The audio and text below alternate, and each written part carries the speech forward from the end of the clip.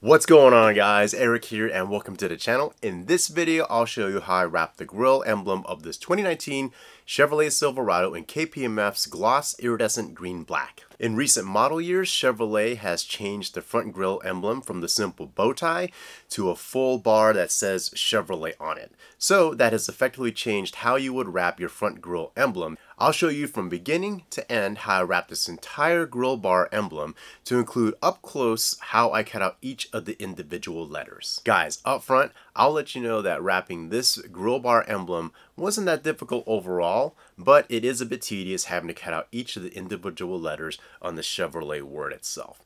And so with that, let's go ahead and get started on the tutorial portion of this video. So you'll start with a piece that's long enough and tall enough to go across the entire grille emblem with a little bit of extra on either side.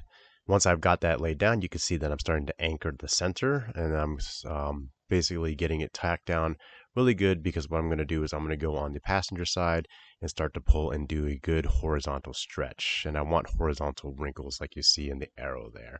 And the reason I'm doing that is because with horizontal wrinkles, you can see now that when I do that, when I just pull up and down, it effectively glasses out the face of the emblem, and then on the tops and the bottoms, the vinyl just falls right in and lays right on top. So I'm going to do the same thing on the driver's side, get those horizontal wrinkles across the face, flatten out the face, and then start to lay down the upper and lower flats, the top and bottom. Basically, I'm going all the way to the where the top of the grille emblem meets the headlight area there, and you can see by those red arrows that I had placed where they ended up. And I'm laying those flats there because once you get to those areas, there's a little bit more work involved. Now what I did is I went ahead and started to cut out each of the individual letters versus finishing up the rest of the grille bar, because if I messed up, it's going to be in these letters here, and I'd hate to get the whole grille bar done and then mess up in the letters and have to redo the whole thing. So what I'm doing is there's a couple ledges, and you can see where I'm pointing, where I'm getting the vinyl to inside the lettering itself. So on the right side there, you can see I got it to a ledge, and it kind of goes in and then forms like another ledge where then it goes straight into the grille emblem itself. And I'm forming that vinyl up to that line, or those lines there, so I have a cutting surface or a cutting line that I can follow to cut this out. I'm not wrapping all the way in. I'm basically wrapping it into where it kind of angles in, and then it drops and turns into basically a 90-degree flat going into the emblem itself.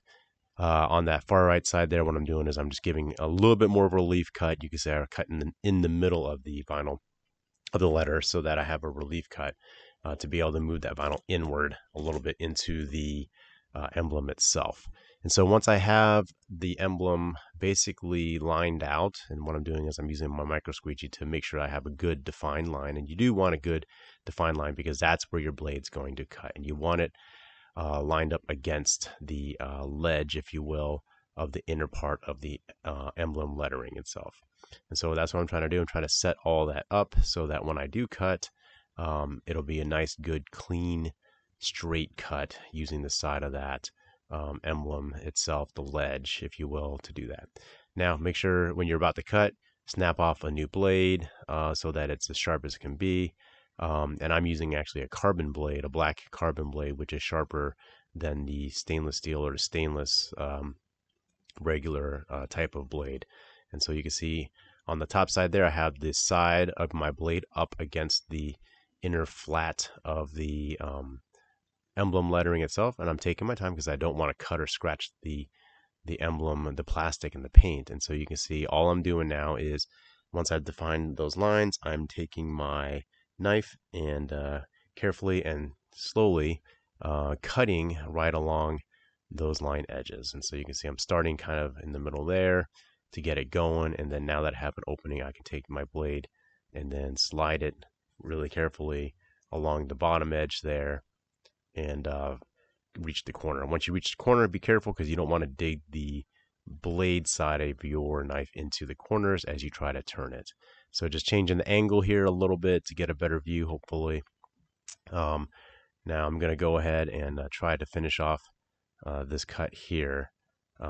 Sorry, my fingers are blocking that side there, but basically all I'm doing is, now you can see it. Same thing I did is I started up in the corner, and then carefully, when I got to the bottom corner, just coming around that bend. And so that outer edge there is now cut. as you can see, and then you can free it up if you need to for the other part of that. So just switching camera angles there again, just to hopefully get you a better view of what I'm doing here. Now I'm just going to cut on the far right side straight down. And then if you do have a part that's not cut all the way through, don't pull at it because you could rip your vinyl and pull up the part that you don't want. Just be sure to cut into finish the cut basically, so that it releases nice and cleanly. And so what I'm trying to do here is pick up the vinyl a little bit because it laid down on that flat and it's hard to cut when it's like that. So I wanted to lift it up so I can get that line again, so that it's a good clean, nice and clean, even cut. So take your time with this. Again, this is the most tedious part of doing this particular project. But once you get going and once you get a feel for it, I will tell you, you speed up and you can get faster at doing each of these letters. It did take, for all these letters, a couple minutes per letter to do this, to set it up, get the lines defined, traced out, and then carefully cut each one. Again, take your time with this if you want to do a good job so it looks nice, because it'd be a shame where you did all this hard work to get it set up. You did most of the letters and then you really screw up on one, and then now you have a choice to face of either redoing the whole thing, and now you're basically doing this twice, or put a patch in there, which patches, depending on the vinyl, really never look quite as good as if you had gotten it right the first time. And so that's why I'm taking my time and going pretty slowly here. I'm also doing a little bit slower here so I can do some instructional walkthrough on how I'm doing this as well. But you do, and you will get faster as you do subsequent letters after this. And so again, I got a piece that's stuck there. I don't want to pull at it, and then I need to finish off the cut on the underside of that bottom part of the C. Again, there's a piece that's stuck in the corner. Instead of pulling at it, I just use my knife to cut it. Once you've fully cut everything, use your finger or whatever to seal down all the edges. And so that is essentially how I cut out each of these letters. So just a bunch more letters to go after this. So taking a quick look at that C, looks nice and clean, everything's nice and good. And again, that was with the setup. And so here's just a super fast time lapse cutting out the rest of these letters. Again, not that difficult. Take some time to set it up. Take some time to cut your relief cuts inside the center of the letters. Take some time to trace out each of your lines, and then it will come out looking really good. So once all the letters are cut out, now I am comfortable with finishing off the rest of the grill bar emblem itself. And so I already laid down the top flats, and now I'm working on the bottom flats. Now I'm reaching the first kind of dip where the bar meets the headlight and angles a little bit, and then finishing off the top there. And I'm going to go ahead and cut off that part where it starts at the headlight and go about to the middle. There's a plastic trim piece behind that kind of meets the painted portion, and I'm just floating my blade in between there to cut out that top half. And I only went to about the halfway point. So kind of taking a closer look here. I forgot to do a little bit more prep than I should have, and put some tape on the headlight. Reason I'm putting tape there is so that it creates a lower surface energy, so that that flap of vinyl there that's up against the headlight won't stick quite so hard to it, because it'll grab it pretty easily and then just stick and fight, and then you risk ripping the vinyl trying to pull it off. And so what I'm doing is I'm laying across the flat part there that meets the underside of the taillight, getting that nice and flat and laid down on top of the top part of the grill. And then I'm actually going onto the taillight just a little bit. I'm bridging it. There's a small gap between the grill bar emblem and the underside of the taillight, so I'm bridging that and creating a nice clean bridge. And then I'm going up on the taillight a little bit, or not taillight, excuse me, headlight. Sorry, I was calling it taillight this whole time.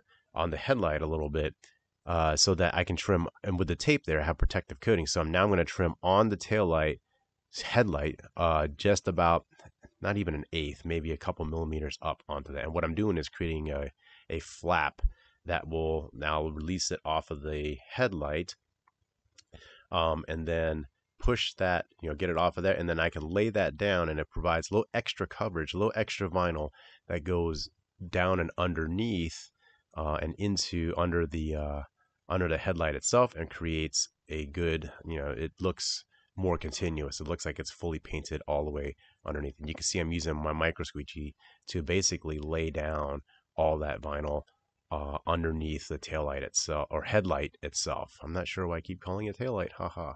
And so just continuing to do that, I've got the vinyl laid around that corner, and I'll do it on the other side. I'll show you a little closer how I tackle that corner there. It is a little difficult, especially since the headlight is on there, and the that cheek to the right, you can see I have it kind of propped up and open with that plastic stick there. It is a little more difficult, so you want to create some space there. If you can remove those parts of the headlight and that plastic, I call it a cheek, it will make this job way easier because you can access those corners much better. And so you can see all I did was trim off the excess now, using my blade to cut kind of behind the grill, because I'm able to get my knife against the back edge of the grill, the side of my knife against the back edge of the grill, and use that as my cut guideline, and basically get good full coverage. And so all I'm doing here is a little tweaking on that final side there, going ahead and cutting underneath from the center towards the bottom corner of the grill emblem, as you can see there, trimming that off. And I only cut to the center because I want to leave plenty of extra to do any fixes if I need to on the passenger side once I finish up the driver's side. And so for all intents and purposes, I'm done with that driver's side. So hopefully this will be a closer up view of what I did. So that first bar, or that first dip, is what I was talking about earlier, where I stopped before going all the rest of the way on the flats. And you can see all I'm doing is over the corner.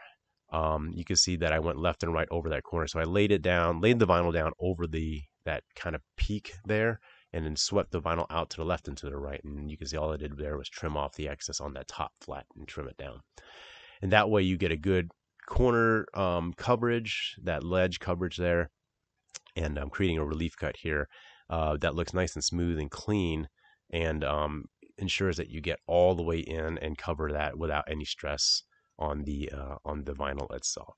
And so kind of like what I did on the driver's side, all I'm doing is setting everything up. I'm finishing up the bottom flat underneath, tucking the vinyl under to where it meets the plastic trim piece. And so here I'm going to show you how I tackled the corners that I'm reaching. Basically what I did was, in a triangular motion, and I'll show you some arrows here, you can see that I'm putting the vinyl over the high apex portion of the corner piece on the top left of the grill bar there. So you can see I'm using my fingers to sweep out the vinyl to the left and to the right, and I'm trying to lay over that corner apex where the red arrow is going right there. And then once I got that laid over that apex, and I swept the vinyl out to the right and to the left of that, you can see that it created a good flat on both sides of that apex there. And then once I get that to the end, I can just finish tucking everything in and tight, and essentially do the same thing, create that bridge just under the headlight, get the vinyl up onto the headlight just a little bit, nice and flat and clean. You can see I'm flattening out and cleaning up, so when I cut it, it doesn't get all chattery looking from cutting through wrinkles. And then on the bottom corner, I essentially did the same thing, basically worked the vinyl over that corner apex to the left and right on the flat sides, and then basically swept out the vinyl and then tucked it in once I reached the backside of the grill bar emblem itself.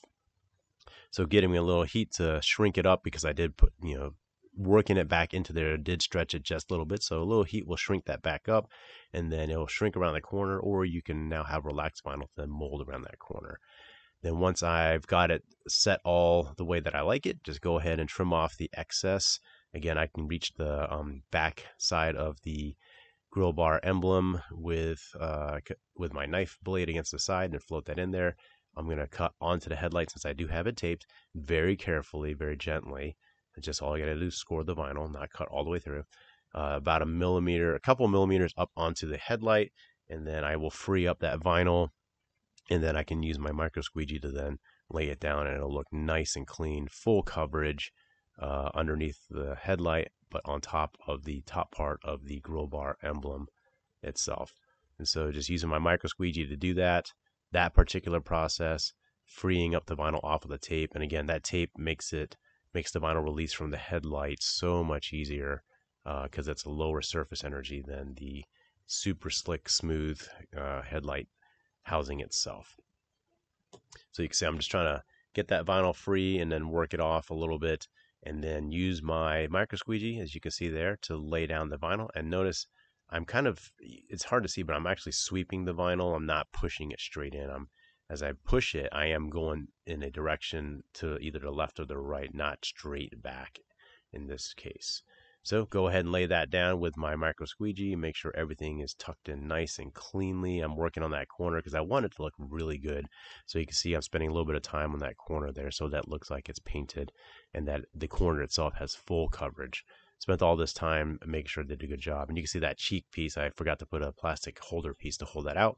So do that, loosen it up. There's just some pop pins behind that you can easily just pop that piece back in.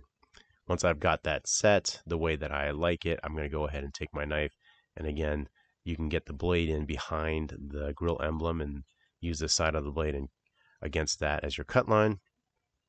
And then you can cut off the rest of the excess in there. And I'm taking a little bit of time, again, because I really wanted to do a nice, good, clean looking job here to do this and get it looking really good. So, finishing up the bottom side now, essentially did the same. The bottom was a little bit easier, so I was trimming off using again the side of my blade against the side of the underside of the grill emblem, trimming that off nice and clean. There's a little gap that the blade tip will fit in nicely. And then on the top side, same thing. I'm just cutting against the back side of that grill emblem, floating into that empty space, pulling out the excess. And this side, aside from picking out some of the vinyl that's behind there still, is essentially done. And so that's how I tackled the corners of this grill bar emblem. And so guys, this is a fully wrapped Chevrolet grill bar emblem with all the letters individually cut out.